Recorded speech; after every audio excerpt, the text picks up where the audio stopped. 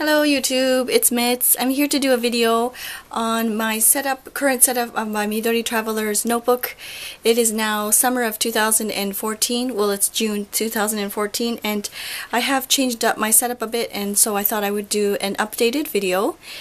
My apologies for the setting. I know it's a bit different. It's rainy season here in Japan, and it's gray and rainy every day for probably over a month and a half, so my apologies in advance for this setup. Hopefully the lighting is okay and you can see it.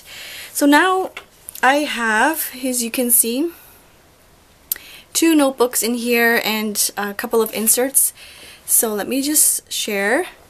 I got rid of the envelope pocket for now. I still have this one, the small envelope pocket that I created, and I just like to keep some sticky notes and some washi tape samples in here. The first notebook that I have is the grid notebook, and in the beginning I had it, or I was using it as a calendar, as a monthly calendar, but now that I'm using my monthly calendar in this traveler's notebook, I no longer need it for that purpose, but I still carry it with me. My husband and I, we kind of do notebook swapping. I don't know what it's called in English, but because I need to practice my Japanese, I write, some journal entries. I try anyways to write journal entries on a daily basis, and he would correct my Japanese, and vice versa with him. He writes in English, and we just swap every day. So I'm really enjoying this grid paper for that reason, because I can write the characters, and yeah, so I'm using it for that. My second notebook is the lightweight paper. Sorry, I forgot to mention, the grid paper is the refill in 002. I like to keep my stickers, the refill stickers, so I know what to order next time. This is my second notebook. It is the lightweight paper, and the refill number is 013. I'm really enjoying this lightweight paper so far.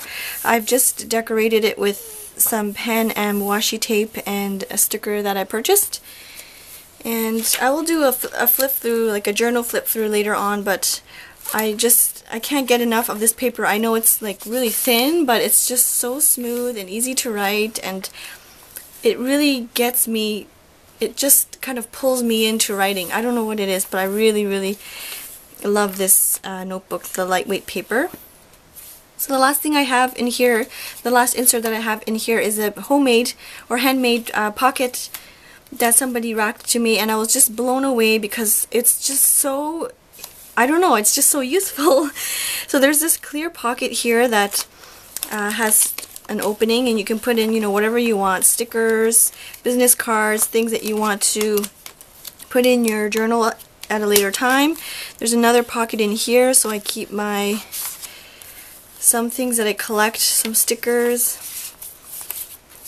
I went to Ippudo ramen, which was amazing, so I took the pamphlet, which I'll document later, I'll journal in later, and I have my list, monthly list, so I have that in there. Then there's another pocket here and here, which I haven't used. I don't want to cause too much bulk, but I just love it. It's just perfect.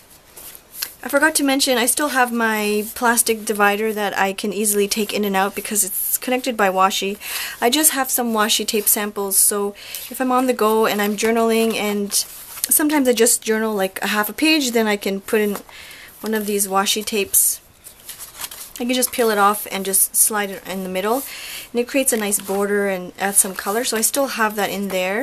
And then this folder, this fly leaf is the back part of my pocket that I have. So I still have my tabs, my sticky tabs, and my pen loop. I don't have a pen in there right now, but I do keep a pen, ballpoint pen.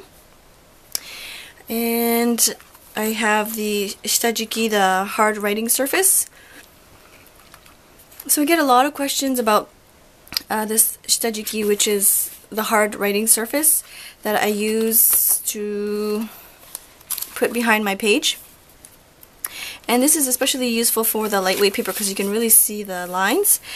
And I will put the link below, but there are several options where you can get your own. You can print off your own and laminate it, and it works just as good. And it's so I will put those links below. One is from Ray Blake and the other one is from Juan. Anyways, so I'll put the link below if you need more information. So that is my current setup for this summer, and it's not too bulky. It's kind of heavy. I mean, it's not that bad, to be honest with you. It's not that bad, and I'm really enjoying this setup so far.